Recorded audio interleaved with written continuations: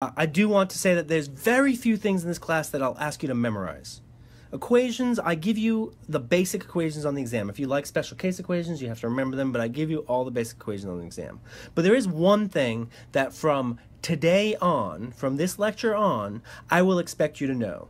And I will not theoretically tell you what they are. I won't tell you on a homework or a test what they are. I will expect you to know. And that's the prefixes. The prefixes being how we use scientific notation to talk about things that are bigger or smaller than 1 or 10, the natural numbers. Natural numbers are numbers that are close to 1, natural units or natural amounts. 1, 2, or 3. It's easy for you and me to know how many people are 3 people. 3 people. You can picture that in your head. You have a good feel for it. How many people are 1,000,000 people? Now you have a hard time picturing that. Can I fit 1,000,000 people in Martin? Can I fit 1,000,000 people on the Randolph College campus? What if I lined up 1,000,000 people? How long would it, that's really hard to get your head around. Natural numbers are 1, 2, 3, sort of 10.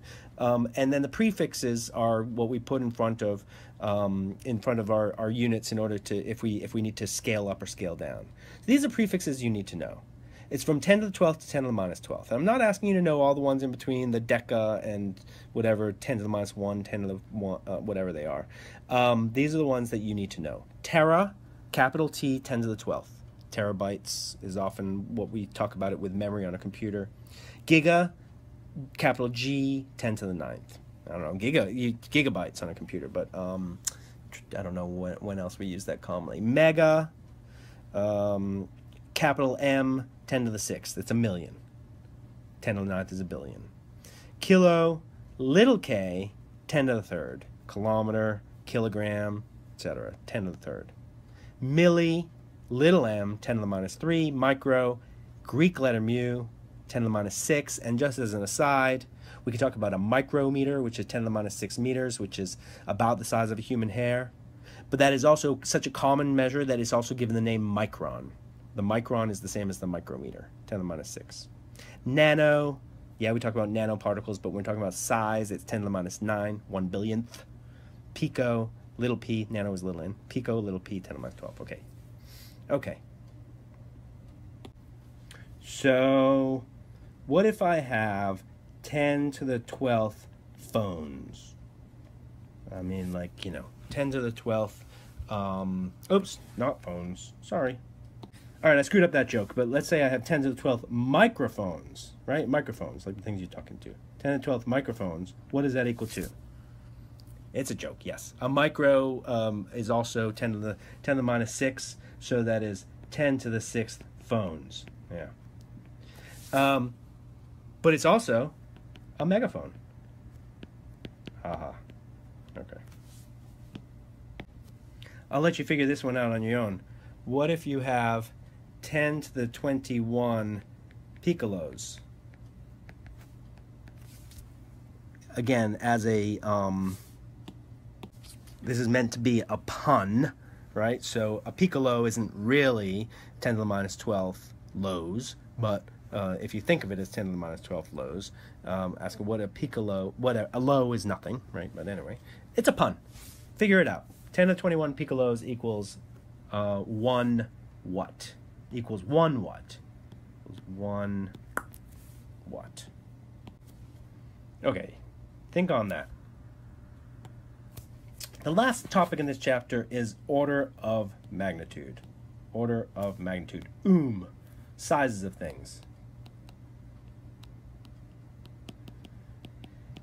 One of the skills that we have to have as a scientist and as a physicist is understanding how big things are, how big things should be. What I mean by this is, for example, if we are trying to calculate how fast a car needs to go to get from point A to point B in a certain amount of time, and we end up calculating that the velocity or the speed of the car is 3 times 10 to the 6th meters per second, we need to understand that that is an unreasonable speed for a car. Sizes of things, order of magnitude. Right? What are reasonable speeds for a car? Right, so if we calculate something, we say, oh, it's got to go 3 million meters per second. That's not reasonable. Cars can't go that fast. Planes can't go that fast. Rocket ships can't go that fast yet. 3 million meters per second? No. Okay. So if we calculate that, either the problem we're trying to do is impossible to do, or the thing we're trying to accomplish is impossible to accomplish, or we more likely perhaps made a mistake in the calculation. So those are the two reasons you need to know order of magnitude, is to know, one, I either made a mistake in my calculation, or two, to determine that what I'm trying to accomplish is impossible. For example, a car, a reasonable speed for a car may be somewhere between 0 and 50 meters per second, right? Somewhere between 0 and 50 meters per second is reasonable. Even 50 meters per second is only reasonable under some circumstances, because 50 meters per second is how many miles an hour? Remember, it's about a factor of 2. It's about 100 miles per hour. So it's really important for us to be able to understand the sizes of things, reasonable sizes of things, order of magnitude, and estimation. We need to be able to estimate things. By estimation, what do I mean? I may be trying to figure something out, and I don't need an exact answer, but maybe I want to know, how long is it going to, do I have enough time to walk to Kroger, buy some groceries, and walk back? Right? So we just want to do an estimation. You don't need to know exactly how long, but we need to be able to estimate it. And so in order to estimate how long it takes to walk to Kroger, this is, again, it's still order of magnitude and size of things, but estimation is part of that. How long does it take to walk to Kroger, shop, and get back? In other words, do I have time before my class to go and buy lunch and get back? Well, so in estimation, we just want to do an order of magnitude estimation. Order of magnitude estimation. You can do as accurate an estimation as you want, but order of magnitude just means to a factor of 10. So, for example, is it 1 mile to Kroger? Is it 10 miles to Kroger? Is it 1/10 of a mile to Kroger? Or is it more or less, right? That's a factor of 10. It is approximately a mile to Kroger. It's 2, but to order of magnitude is 1 mile to Kroger. How fast do I walk, right? How fast do I walk? Do I walk 1 mile per hour? Do I walk 10 miles per hour? Do I walk 100 miles per hour? How fast can I walk, right? Or 1/10 of a mile an hour. Well, order of magnitude, 10 miles an hour is actually a fast run. 100 miles an hour is a fast car. How do you know? You gotta just get a feel for things. I'm not telling you there's a way of knowing, but you let me think about that for a second. If you don't know the answer to a question, how fast does a person walk? You have the skills to be able to estimate how fast a person walks. So you may not know that a person walks a couple miles an hour, 2-3 miles an hour. 1 mile an hour is an order of magnitude estimation to the best factor of 10. But if you don't know that, you need to pick up on real world problems and think about, oh, that time that I walked 10 miles, how long did it take me? Or, that time it took me hours, it didn't take me minutes. And you can figure out from real world experiences what these values are. You can always, no matter how obscure a question I ask, you should be able to relate it to a real world experience that allows you to get the answer to within an order of magnitude, to within a factor of 10. So let's say we walk at 1 mile an hour. So how long does it take me to get to Kroger and back? If it's 1 mile to Kroger and I walk at 1 mile an hour, it takes me an hour to get there. It takes me an hour to get back, 2 hours. How long does it take me to shop? 10 minutes. So, so order of magnitude, it's 2 hours and 10 minutes. Careful. It's not 2 hours and 10 minutes. 2 hours and 10 minutes is the estimation that I come up with, but each of the things that went into that estimation were order of magnitude estimations, so they may be off by a factor of 2 or 3. And that's okay, because 2 or 3 all we want to do is be within a factor of 10. So in the end, our order of magnitude estimation, we've got to round this to our closest factor of 10, which is, how long will it take?